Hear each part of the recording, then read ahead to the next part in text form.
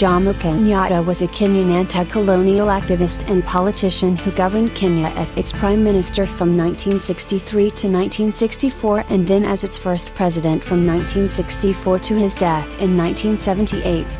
He was the country's first indigenous head of government and played a significant role in the transformation of Kenya from a colony of the British Empire into an independent republic. Ideologically an African nationalist and conservative, he led the Kenya African National Union (KANU) party from 1961 until his death. Kenyatta was born to Kikuyu farmers in Kimbu, British East Africa. Educated at a mission school, he worked in various jobs before becoming politically engaged through the Kikuyu Central Association. In 1929, he traveled to London to lobby for Kikuyu land affairs. During the 1930s, he studied at Moscow's Communist University of the Oilers of the East, University College London, and the London School of Economics. In 1938, he published an anthropological study of Kikuyu life before working as a farm laborer in Sussex during the Second World War. Influenced by his friend George Padmore, he embraced anti-colonialist and Pan-African ideas, co-organizing the 1945 Pan-African Congress in Manchester. He returned to Kenya in 1946 and became a school principal. In 1947, he was elected president of the Kenya African Union, through which he lobbied for independence from British colonial rule, attracting widespread indigenous support but animosity from white settlers. In 1952, he was among the Kapenguria Six arrested and charged with masterminding the anti-colonial Momo uprising. Although protesting his innocence, a view shared by later historians, he was convicted. He remained imprisoned at Lokotong until 1959 and then exiled in Lodwar until 1961. On his release, Kenyatta became president of KANU and led the party to victory in the 1963 general election. As prime minister, he oversaw the transition of the Kenya colony into an independent republic, of which he became president in 1964. Desiring a one-party state, he transferred regional powers to his central government, suppressed political dissent, and prohibited KANU's only rival, Oginga Odinga's leftist Kenya People's Union, from competing in elections. He promoted reconciliation between the country's indigenous ethnic groups and its European minority, although his relations with the Kenyan Indians were strained and Kenya's army clashed with Somali separatists in the northeastern province during the Shifta War. His government pursued capitalist economic policies and the Africanization of the economy, prohibiting non-citizens from controlling key industries. Education and healthcare were expanded, while UK-funded land redistribution favored KANU loyalists and exacerbated ethnic tensions. Under Kenyatta, Kenya joined the Organization of African Unity and the Commonwealth of Nations, espousing a pro-Western and anti-communist foreign policy amid the Cold War. Kenyatta died in office and was succeeded by Daniel Arap Moi. Kenyatta was a controversial figure. Prior to Kenyan independence, many of its white settlers regarded him as an agitator and malcontent, although across Africa he gained widespread respect as an anti-colonialist. During his presidency, he was given the honorary title of Mzee and lauded as the father of the nation, securing support from both the black majority and white minority with his message of reconciliation. Conversely, his rule was criticized as dictatorial, authoritarian, and neocolonial, of favoring Kikuyu over other ethnic groups, and of facilitating the growth of widespread corruption. Early life. A member of the Kikuyu people, Kenyatta was born in the village of Njinda. Birth records were not then kept among the Kikuyu, and Kenyatta's date of birth is not known. One biographer, Jules Archer, suggested he was likely born in 1890, although a fuller analysis by Jeremy Murray Brown suggested a birth circa 1897 or 1898. Kenyatta's father was named Mzee, and his mother Wambui. They lived in a homestead near the river Thirarika, where they raised crops and bred sheep and goats. Mzee was sufficiently wealthy that he could afford to keep several wives, each living in a separate Numba, woman's hut. Kenyatta was raised according to traditional Kikuyu custom and belief, and was taught the skills needed to herd the family flock. When he was 10, his earlobes were pierced to mark his transition from childhood. Wambui subsequently bore another son, Congo, shortly before Mugai died. In keeping with Kikuyu tradition, Wambui then married her late husband's younger brother, Mzee. Kenyatta then took the name of Kamwa Kama, son of Mzee. Wambui bore her new husband a son, whom they also named Mugai. Mzee was harsh and resentful toward the three boys, and Wambui decided to take her youngest son to live with her parental family further north. It was there that she died, and Kenyatta, who was very fond of the younger Mugai, traveled to collect his infant half-brother. Kenyatta then moved in with his grandfather, Congo Wamagana, and assisted the latter in his role as a traditional healer. In November 1909, Kenyatta left home and enrolled as a pupil at the Church of Scotland Mission, CSM, at the Godo. The missionaries were zealous Christians who believed that bringing Christianity to the indigenous peoples of Eastern Africa was part of Britain's civilizing mission. While there, Kenyatta stayed at the small boarding school, where he learned stories from the Bible, and was taught to read and write in English. He also performed chores for the mission, including washing the dishes and weeding the gardens. He was soon joined at the mission dormitory by his brother Congo. The longer the pupils stayed, the more they came to resent the patronizing way many of the British missionaries treated them. Kenyatta's academic progress was unremarkable, and in July 1912 he became an apprentice to the mission's carpenter. That year, he professed his dedication to Christianity and began undergoing catechism. In 1913, he underwent the Kikuyu circumcision ritual. The missionaries generally disapproved of this custom, but it was an important aspect of Kikuyu tradition, allowing Kenyatta to be recognized as an adult. As to take a Christian name for his upcoming baptism, he first chose both John and Peter after Jesus' apostles. Forced by the missionaries to choose just one, he chose Johnston, the stone chosen as a reference to Peter. Accordingly, he was baptized as Johnston Kamwa in August 1914. After his baptism, Kenyatta moved out of the mission dormitory and lived with friends. Having completed his apprenticeship to the carpenter, Kenyatta requested that the mission allow him to be an apprentice stonemason, but they refused. He then requested that the mission recommend him for employment, but the head missionary refused because of an allegation of minor dishonesty. Nairobi, 1914 to 1922. Kenyatta moved to Thika, where he worked for an engineering firm run by Briton John Cook. In this position, he was tasked with fetching the company wages from a bank in Nairobi, 25 miles away. Kenyatta left the job when he became seriously ill. He recuperated at a friend's house in the Tumiuma Presbyterian Mission. At the time, the British Empire was engaged in the First World War, and the British Army had recruited many Kikuyu. One of those who joined was Congo, who disappeared during the conflict. His family never learned of his fate. Kenyatta did not join the armed forces, and like other Kikuyu he moved to live among the Maasai, who had refused to fight for the British.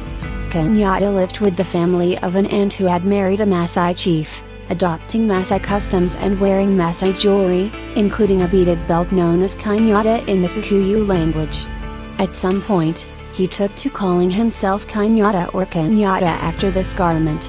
In 1917, Kenyatta moved to Narok, where he was involved in transporting livestock to Nairobi, before relocating to Nairobi to work in a store selling farming and engineering equipment. In the evenings, he took classes in a church mission school.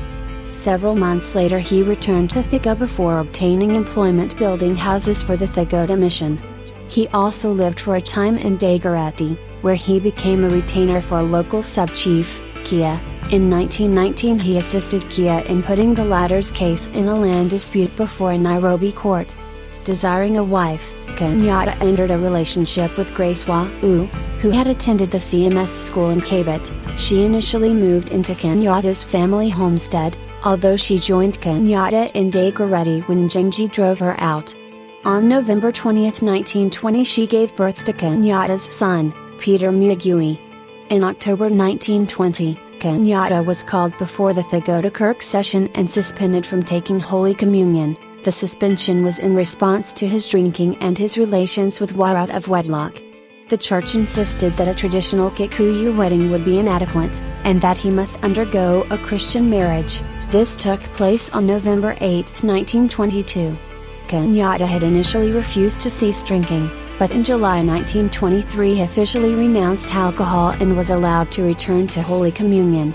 In April 1922, Kenyatta began working as a store's clerk and meter reader for Cook, who had been appointed water superintendent for Nairobi's municipal council. He earned 250 shillings a month, a particularly high wage for a native African, which brought him financial independence and a growing sense of self-confidence. Kenyatta lived in the Kilimani neighborhood of Nairobi, although financed the construction of a second home at Dagoretti. He referred to this latter hut as the Kenyatta stores, for he used it to hold general provisions for the neighborhood. He had sufficient funds that he could lend money to European clerks in the offices, and could enjoy the lifestyle offered by Nairobi, which included cinemas, football matches, and imported British fashions. Personality. Ever a showman, Kenyatta could appear one moment in gaily colored shirts, decorated with the cock of Kenya, and the next in elegant suits from Savile Row, seldom without a rose in his buttonhole. He could be photographed in leopard skin hat and cloak, waving a silver fly whisker and old slacks on his farm tending his shrubs. He was equally at home in academic robes at a university function and in sandals and shorts on the beach at Mombasa. African exuberance and love of display found perfect expression in Kenyatta's flair, alongside the dignity and respect due to His Excellency, the President, Mzee Jomo Kenyatta. Kenyatta biographer Jeremy Murray Brown. Leadership. Premiership, 1963 to 1964. The May 1963 general election pitted Kenyatta's KANU against KADU, the Akamba People's Party, and various independent candidates. KANU was victorious with 83 seats out of 124 in the House of Representatives. A KANU majority government replaced the pre-existing coalition. On June 1, 1963, Kenyatta was sworn in as Prime Minister of the autonomous Kenyan government. Kenya remained a monarchy, with Queen Elizabeth II as its head of state. In November 1963, Kenyatta's government introduced a law making it a criminal offense to disrespect the Prime Minister, exile being the punishment. Kenyatta's personality became a central aspect of the creation of the new state. In December, Nairobi's Delamere Avenue was renamed Kenyatta Avenue, and a bronze statue of him was erected beside the country's National Assembly. Photographs of Kenyatta were widely displayed in shop windows, and his face was also printed on the new currency.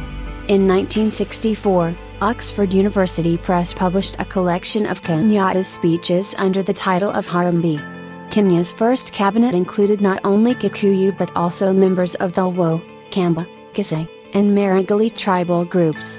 In June 1963, Kenyatta met with Julius Nyerere and Ugandan President Milton Obote in Nairobi. The trio discussed the possibility of merging their three nations, plus Zanzibar, into a single East African federation, agreeing that this would be accomplished by the end of the year. Privately, Kenyatta was more reluctant regarding the arrangement, and as 1964 came around, the federation had not come to pass. Many radical voices in Kenya urged him to pursue the project. In May 1964, Kenyatta rejected a backbencher's resolution calling for speedier federation. He publicly stated that talk of a federation had always been a ruse to hasten the pace of Kenyan independence from Britain, but Nyerere denied that this was true. Continuing to emphasize good relations with the white settlers, in August 1963 Kenyatta met with 300 white farmers at Nakuru.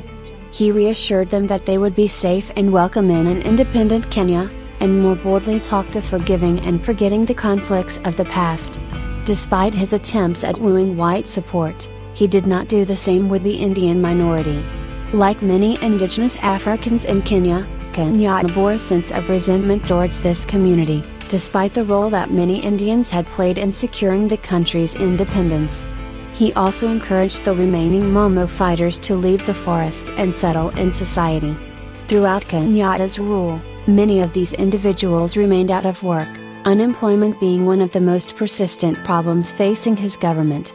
A celebration to mark independence was held in a specially constructed stadium on December 12, 1963. During the ceremony, Prince Philip, Duke of Edinburgh, representing the British monarchy, formally handed over control of the country to Kenyatta. Also in attendance were leading figures from the Momo. In a speech, Kenyatta described it as the greatest day in Kenya's history and the happiest day in my life. 308, he had flown Edna and Peter over for the ceremony, and in Kenya they were welcomed into Kenyatta's family by his other wives. Disputes with Somalia over the Northern Frontier District, NFD, continued. For much of Kenyatta's rule, Somalia remained the major threat to his government. To deal with sporadic violence in the region by Somali shifty guerrillas, Kenyatta sent soldiers into the region in December 1963 and gave them broad powers of arrest and seizure in the NFD in September 1964. British troops were assigned to assist the Kenyan army in the region. Kenyatta also faced domestic opposition. In January 1964, sections of the army launched a mutiny in Nairobi, and Kenyatta called on the British Army to put down the rebellion. Similar armed uprisings had taken place that month in neighboring Uganda and Tanganyika. Kenyatta was outraged and shaken by the mutiny. He publicly rebuked the mutineers, emphasizing the need for law and order in Kenya. To prevent further military unrest, he brought in a review of the salaries of the army, police, and prison staff, leading to pay rises. Kenyatta also wanted to contain parliamentary opposition, and at Kenyatta's prompting, in November 1964 KADU officially dissolved and its representatives joined KANU. Two of the senior members of KADU, Ronald Ngala and Daniel Arap Moi, subsequently became some of Kenyatta's most loyal supporters. Kenya therefore became a de facto one-party state.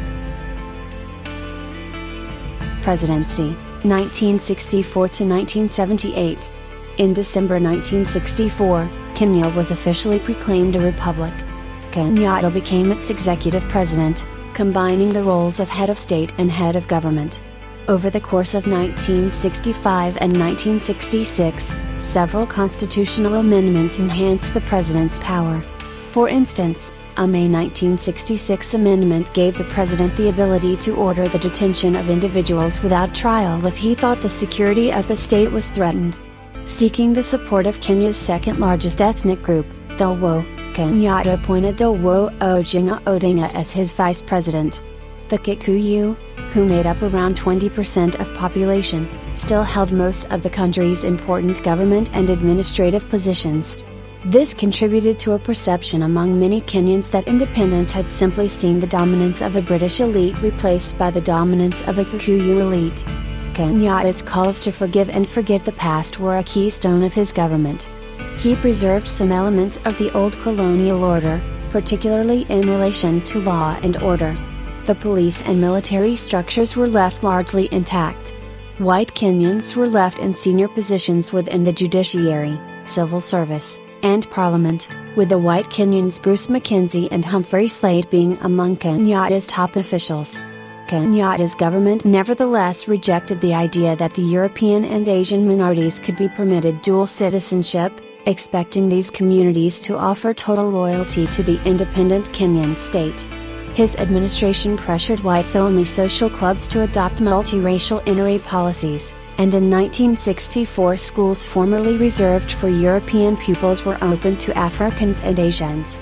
Kenyatta's government believed it necessary to cultivate a united Kenyan national culture. To this end, it made efforts to assert the dignity of indigenous African cultures which missionaries and colonial authorities had belittled as primitive. An East African Literature Bureau was created to publish the work of indigenous writers. The Kenya Cultural Center supported indigenous art and music, and hundreds of traditional music and dance groups were formed. Kenyatta personally insisted that such performances were held at all national celebrations. Support was given to the preservation of historic and cultural monuments, while street names referencing colonial figures were renamed and symbols of colonialism, like the statue of British settler Hugh Comendale, 3rd Baron Delamere in Nairobi city centre, were removed. The government encouraged the use of Swahili as a national language, Although English remained the main medium for parliamentary debates and the language of instruction in schools and universities. The historian Robert M. Maxon nevertheless suggested that no national culture emerged during the Kenyatta era, most artistic and cultural expressions reflecting particular ethnic groups rather than a broader sense of Kenyanness, while Western culture remained heavily influential over the country's elites. Economic policy. Independent Kenya had an economy heavily molded by colonial rule. Agriculture dominated while industry was limited, and there was a heavy reliance on exporting primary goods while importing capital and manufactured goods. Under Kenyatta, the structure of this economy did not fundamentally change, remaining externally oriented and dominated by multinational corporations and foreign capital. Kenyatta's economic policy was capitalist and entrepreneurial, with no serious socialist policies being pursued. Its focus was on achieving economic growth as opposed to equitable redistribution. The government passed laws to encourage foreign investment, recognizing that Kenya needed foreign-trained specialists in scientific and technical fields to aid its economic development. Under Kenyatta, Western companies regarded Kenya as a safe and profitable place for investment. Between 1964 and 1970, large-scale foreign investment and industry in Kenya nearly doubled. In contrast to his economic policies, Kenyatta publicly claimed he would create a democratic socialist state with an equitable distribution of economic and social development. In 1965, when Thomas Mboya was Minister for Economic Planning and Development, the government issued a session paper titled African Socialism and its Application to Planning in Kenya, in which it officially declared its commitment to what it called an African socialist economic model. The session proposed a mixed economy with an important role for private capital, with Kenyatta's government specifying that it would only consider nationalization in instances where national security was at risk. Left-wing critics highlighted that the image of African socialism portrayed in the document provided for no major shift away from the colonial economy. Kenya's agricultural and industrial sectors were dominated by Europeans and its commerce and trade by Asians. One of Kenyatta's most pressing issues was to bring the economy under indigenous control. There was growing black resentment towards the Asian domination of the small business sector, with Kenyatta's government putting pressure on Asian-owned businesses, intending to replace them with African-owned counterparts. The 1965 session paper promised an Africanization of the Kenyan economy, with the government increasingly pushing for black capitalism. The government established the Industrial and Commercial Development Corporation to provide loans for black-owned businesses, and secured a 51% share in the Kenya National Assurance Company. In 1965, the government established the Kenya National Trading Corporation to ensure indigenous control over the trade in essential commodities, while the Trade Licensing Act of 1967 prohibited non-citizens from involvement in the rice, sugar, and maize trade. During the 1970s, this expanded to cover the trade in soap, cement, and textiles. 353. Many Asians who had retained British citizenship were affected by these measures. Between late 1967 and early 1968, growing numbers of Kenyan Asians migrated to Britain. In February 1968, large numbers migrated quickly before a legal change revoked their right to do so. Kenyatta was not sympathetic to those leaving. Kenya's identity as an African country is not going to be altered by the whims and malaces of groups of uncommitted individuals. Under Kenyatta, corruption became widespread throughout the government, civil service, and business community. Kenyatta and his family were tied up with this corruption as they enriched themselves through the mass purchase of property after 1963. Their acquisitions in the Central, Rift Valley, and coast provinces aroused great anger among landless Kenyans. His family used his presidential position to circumvent legal or administrative obstacles to acquiring property. The Kenyatta family also heavily invested in the coastal hotel business, Kenyatta personally owning the Leonard Beach Hotel. Other businesses they were involved with included ruby mining in Tsavo National Park, the casino business, the charcoal trade, which was causing significant deforestation, and the ivory trade. The Kenyan press, which was largely loyal to Kenyatta, did not delve into this issue, It was only after his death that publications appeared revealing the scale of his personal enrichment. Kenyan corruption and Kenyatta's role in it was better known in Britain, although many of his British friends, including MacDonald and Brockway, chose to believe Kenyatta was not personally involved.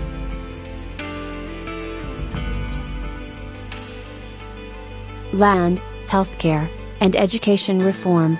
The question of land ownership had deep emotional resonance in Kenya, having been a major grievance against the British colonialists. As part of the Lancaster House negotiations, Britain's government agreed to provide Kenya with €27 million with which to buy out white farmers and redistribute their land among the indigenous population. To ease this transition, Kenyatta made Mackenzie, a white farmer, the Minister of Agriculture and Land. Kenyatta's government encouraged the establishment of private land-buying companies that were often headed by prominent politicians. The government sold or leased lands in the former White Highlands to these companies, which in turn subdivided them among individual shareholders. In this way, the land redistribution programs favored the ruling party's chief constituency. Kenyatta himself expanded the land that he owned around Gatundu. Kenyans who made claims to land on the basis of ancestral ownership often found the land given to other people, including Kenyans from different parts of the country. Voices began to condemn the redistribution. In 1969, the MP Jean Marie Sereny censured the sale of historically Nandi lands in the Rift to non-Nandi, describing the settlement schemes as Kenyatta's colonization of the Rift. In part fueled by high rural unemployment, Kenya witnessed growing rural to urban migration under Kenyatta's government. This exacerbated urban unemployment and housing shortages, with squatter settlements and slums growing up and urban crime rates rising. Kenyatta was concerned by this, and promoted the reversal of this rural to urban migration, but in this was unsuccessful. Kenyatta's government was eager to control the country's trade unions, fearing their ability to disrupt the economy. To this end it emphasized social welfare schemes over traditional industrial institutions, and in 1965 transformed the Kenya Federation of Labor into the Central Organization of Trade, COT, a body which came under strong government influence. No strikes could be legally carried out in Kenya without COT's permission. There were also measures to Africanize the civil service, which by mid-1967 had become 91% African. During the 1960s and 1970s the public sector grew faster than the private sector. The growth in the public sector contributed to the significant expansion of the indigenous middle class in Kenyatta's Kenya. The government oversaw a massive expansion in education facilities. In June 1963, Kenyatta ordered the Ominda Commission to determine a framework for meeting Kenya's educational needs. Their report set out the long-term goal of universal free primary education in Kenya but argued that the government's emphasis should be on secondary and higher education to facilitate the training of indigenous African personnel to take over the civil service and other jobs requiring such an education. Between 1964 and 1966, the number of primary schools grew by 11.6%, and the number of secondary schools by 80%. By the time of Kenyatta's death, Kenya's first universities, the University of Nairobi and Kenyatta University, had been established. Although Kenyatta died without having attained the goal of free, universal primary education in Kenya, the country had made significant advances in that direction, with 85% of Kenyan children in primary education, and within a decade of independence had trained sufficient numbers of indigenous Africans to take over the civil service. Another priority for Kenyatta's government was improving access to healthcare services. It stated that its long-term goal was to establish a system of free, universal medical care. In the short term, its emphasis was on increasing the overall number of doctors and registered nurses while decreasing the number of expatriates in those positions. In 1965, the government introduced free medical services for outpatients and children. By Kenyatta's death, the majority of Kenyans had access to significantly better healthcare than they had had in the colonial period. Before independence, the average life expectancy in Kenya was 45, but by the end of the 1970s it was 55, the second highest in sub-Saharan Africa. This improved medical care had resulted in declining mortality rates while birth rates remained high, resulting in a rapidly growing population. From 1962 to 1979, Kenya's population grew by just under 4% a year, the highest rate in the world at the time. This put a severe strain on social services. Kenyatta's government promoted family planning projects to stem the birth rate, but these had little success.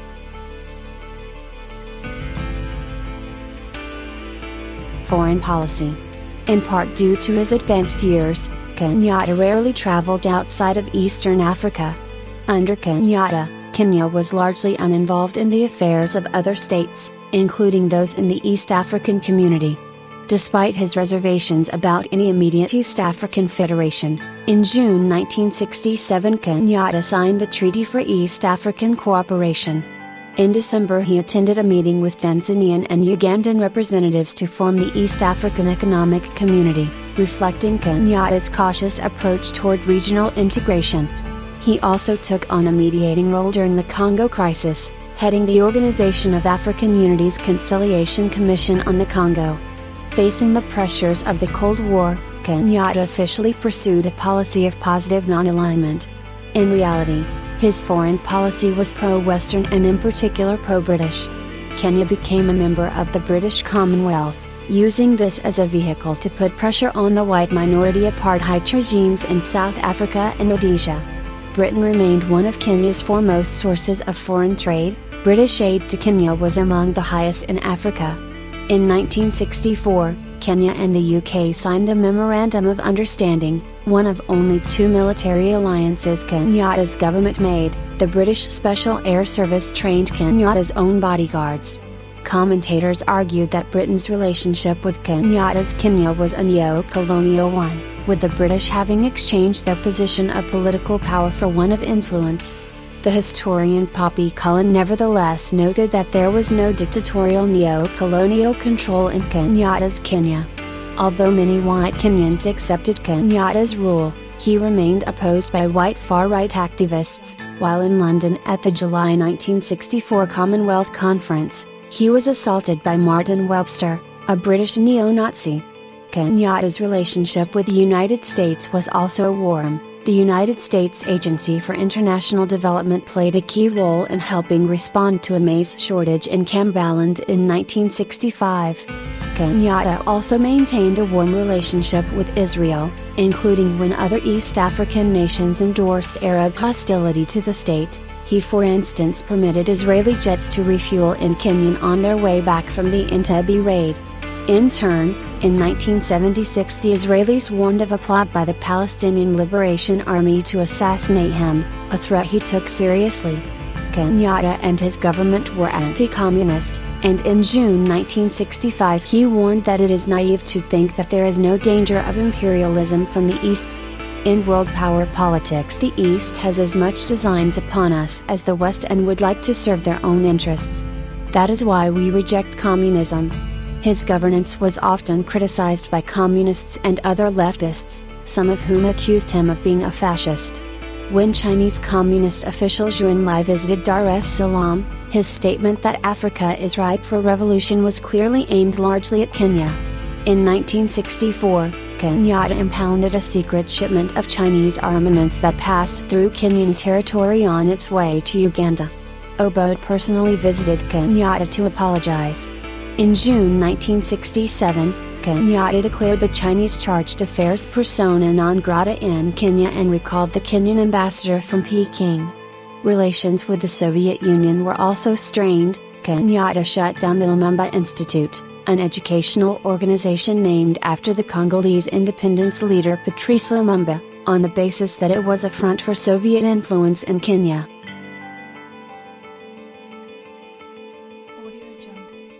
Dissent and the one-party state. Kenyatta made clear his desire for Kenya to become a one-party state, regarding this as a better expression of national unity than a multi-party system. In the first 5 years of independence, he consolidated control of the central government, removing the autonomy of Kenya's provinces to prevent the entrenchment of ethnic power bases. He argued that centralized control of the government was needed to deal with the growth in demands for local services and to assist quicker economic development. In 1966, it launched a commission to examine reforms to local government operations, and in 1969 passed the Transfer of Functions Act, which terminated grants to local authorities and transferred major services from provincial to central control. A major focus for Kenyatta during the first 3.5 years of Kenya's independence were the divisions within Kenya itself. Opposition to Kenyatta's government grew, particularly following the assassination of Pio Pinto in February 1965. Kenyatta condemned the assassination of the prominent leftist politician, although UK intelligence agencies believed that his own bodyguard had orchestrated the murder. Relations between Kenyatta and Odinga were strained, and at the March 1966 party conference, Odinga's post, that of party vice president, was divided among 8 different politicians, greatly limiting his power and ending his position as Kenyatta's automatic successor. Between 1964 and 1966, Kenyatta and other Kenya conservatives had been deliberately trying to push Odinga to resign from the party. Under growing pressure, in 1966 Odinga stepped down as state vice president, claiming that Kenya had failed to achieve economic independence and needed to adopt socialist policies. Backed by several other senior Kenya figures and trade unionists, he became head of the new Kenya People's Union, KPU. In its manifesto, the KPU stated that it would pursue truly socialist policies like the nationalization of public utilities. It claimed Kenyatta's government wanted to build a capitalist system in the image of Western capitalism but are too embarrassed or dishonest to call it that. The KPU were legally recognized as the official opposition, thus restoring the country's two-party system. The new party was a direct challenge to Kenyatta's rule, and he regarded it as a communist-inspired plot to oust him. Soon after the KPU's creation, the Kenyan parliament amended the constitution to ensure that the defectors, who had originally been elected on the KANU ticket, could not automatically retain their seats and would have to stand for re-election. This resulted in the election of June 1966. The Luo increasingly rallied around the KPU, which experienced localized violence that hindered its ability to campaign, although Kenyatta's government officially disavowed this violence. KANU retained the support of all national newspapers and the government-owned radio and television stations. Of the 29 defectors, only 9 were re-elected on the KPU ticket. Odinga was among them, having retained his central Nyanza seat with a high majority. Odinga was replaced as vice president by Joseph Morumbi, who in turn would be replaced by Mwa. In July 1969, Mboya, a prominent and popular Luo KANU politician, was assassinated by a Kikuyu. 431, Kenyatta had reportedly been concerned that Mboya, with U.S. backing, could remove him from the presidency, and across Kenya there were suspicions voiced that Kenyatta's government was responsible for Mboya's death. The killing sparked tensions between the Kikuyu and other ethnic groups across the country, with riots breaking out in Nairobi.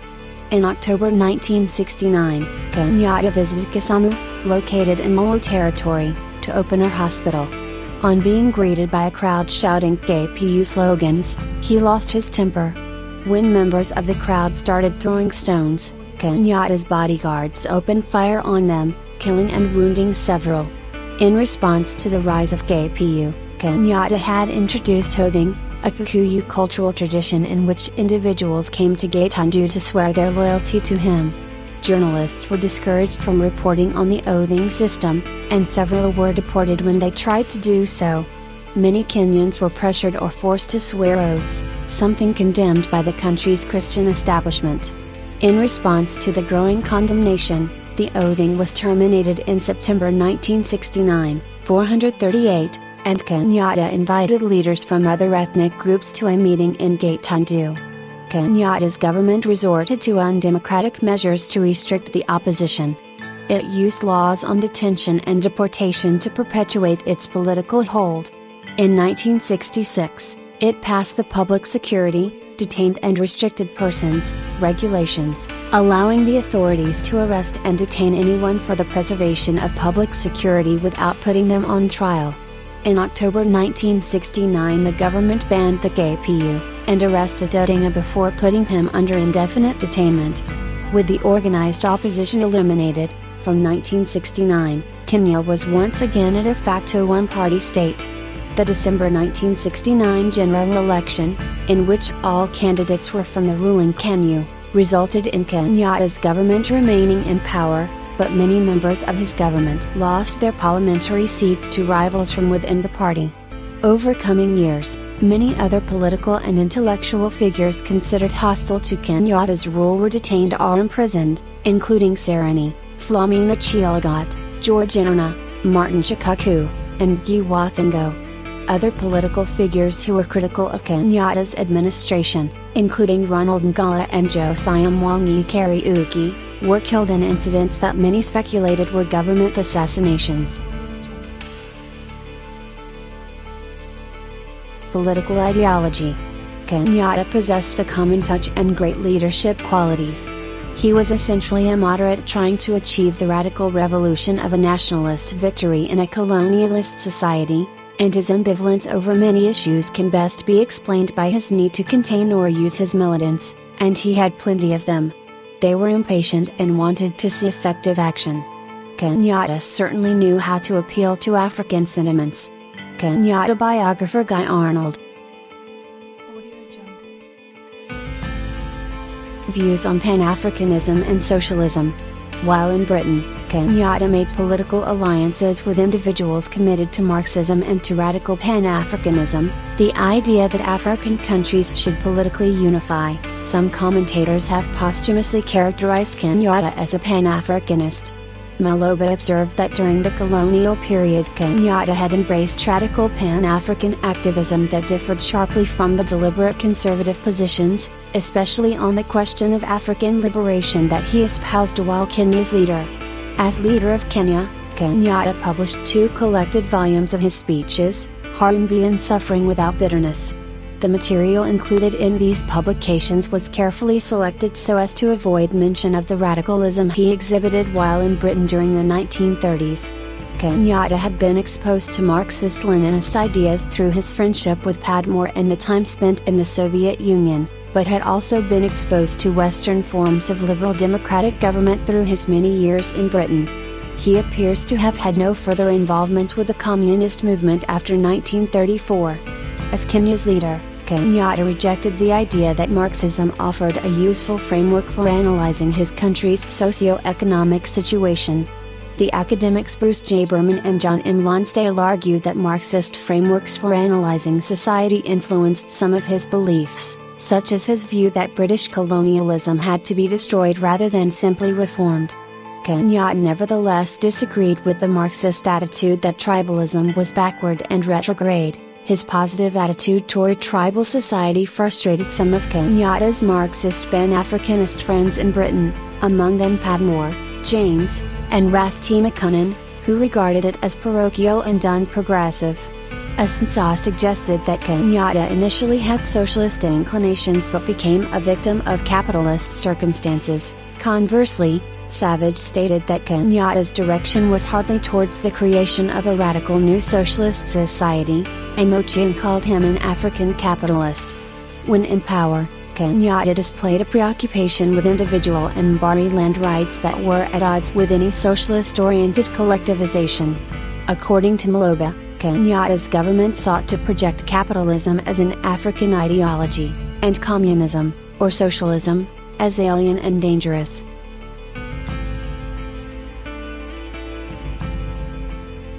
Legacy.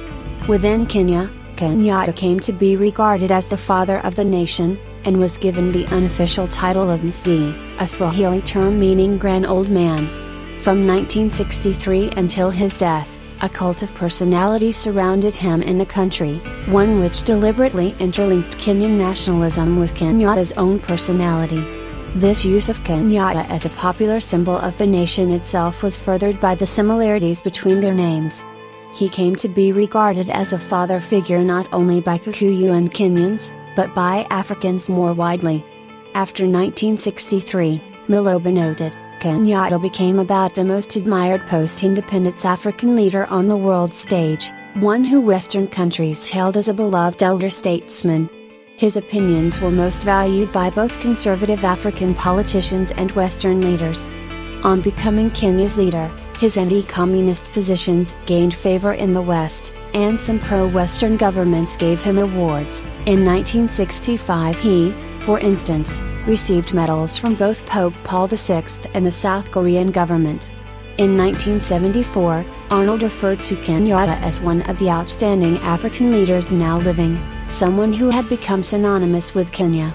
He added that Kenyatta had been one of the shrewdest politicians on the continent, regarded as one of the great architects of African nationalist achievement since 1945 inches.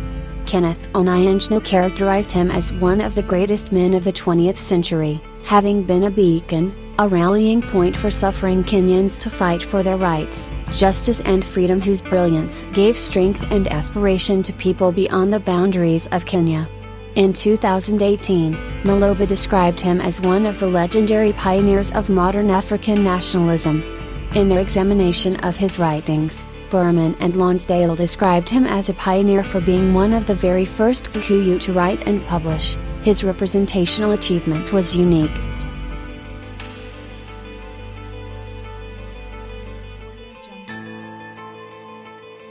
Illness and death. For many years, Kenyatta had suffered health problems. He had a mild stroke in 1966, and a second in May 1968. He suffered from gout and heart problems, all of which he sought to keep hidden from the public. By 1970, he was increasingly feeble and senile, and by 1975 Kenyatta had, according to Maloba, in effect ceased to actively govern. Four Kikuyu politicians, Koi Ainange, James Gicheru, Njoro Tmungai, and Charles Nchinjo, formed his inner circle of associates, and he was rarely seen in public without one of them present. This clique faced opposition from Kenya backbenchers spearheaded by Kariuki. In March 1975, he was kidnapped, tortured, and murdered, and his body dumped in the Ngong Hills. After Kariuki's murder, Maloba noted, there was a noticeable erosion of support for Kenyatta and his government. Thenceforth, when the president spoke to crowds, they no longer applauded his statements. In 1977, Kenyatta had several further strokes or heart attacks. On August 22, 1978, he died of a heart attack in the State House, Mombasa. The Kenyan government had been preparing for Kenyatta's death since at least his 1968 stroke. It had requested British assistance in organising his state funeral as a result of the UK's long-standing experience in this area.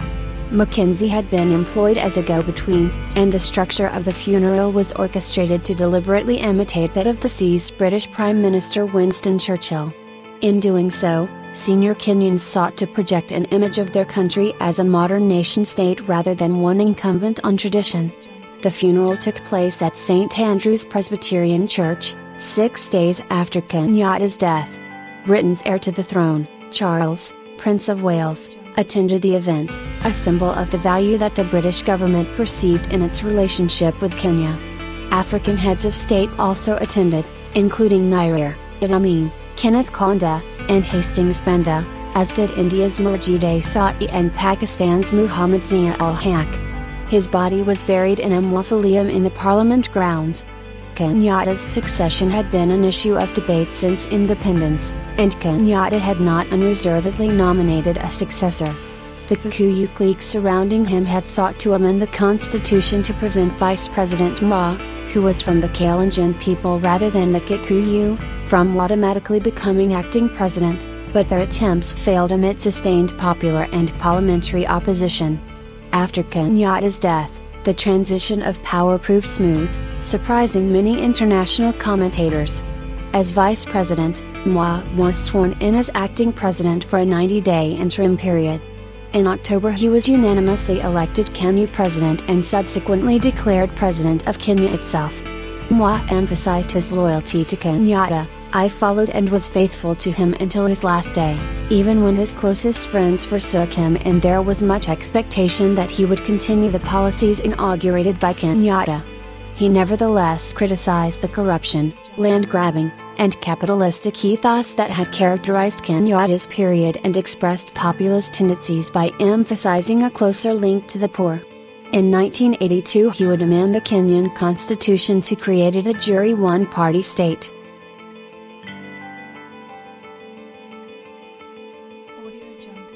Legacy.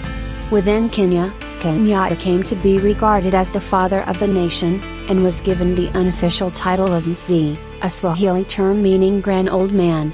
From 1963 until his death, a cult of personality surrounded him in the country, one which deliberately interlinked Kenyan nationalism with Kenyatta's own personality.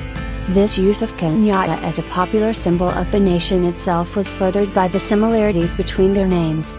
He came to be regarded as a father figure not only by Kikuyu and Kenyans, but by Africans more widely. After 1963, Maloba noted, Kenyatta became about the most admired post-independence African leader on the world stage, one who Western countries hailed as a beloved elder statesman. His opinions were most valued by both conservative African politicians and Western leaders. On becoming Kenya's leader, his anti-communist positions gained favor in the West, and some pro-Western governments gave him awards. In 1965 he, for instance, received medals from both Pope Paul VI and the South Korean government. In 1974, Arnold referred to Kenyatta as one of the outstanding African leaders now living, someone who had become synonymous with Kenya. He added that Kenyatta had been one of the shrewdest politicians on the continent, regarded as one of the great architects of African nationalist achievement since 1945 inches. Kenneth Onyenchno characterized him as one of the greatest men of the 20th century, having been a beacon, a rallying point for suffering Kenyans to fight for their rights, justice and freedom, whose brilliance gave strength and aspiration to people beyond the boundaries of Kenya. In 2018, Maloba described him as one of the legendary pioneers of modern African nationalism. In their examination of his writings, Berman and Lonsdale described him as a pioneer for being one of the very first Kikuyu to write and publish. His representational achievement was unique.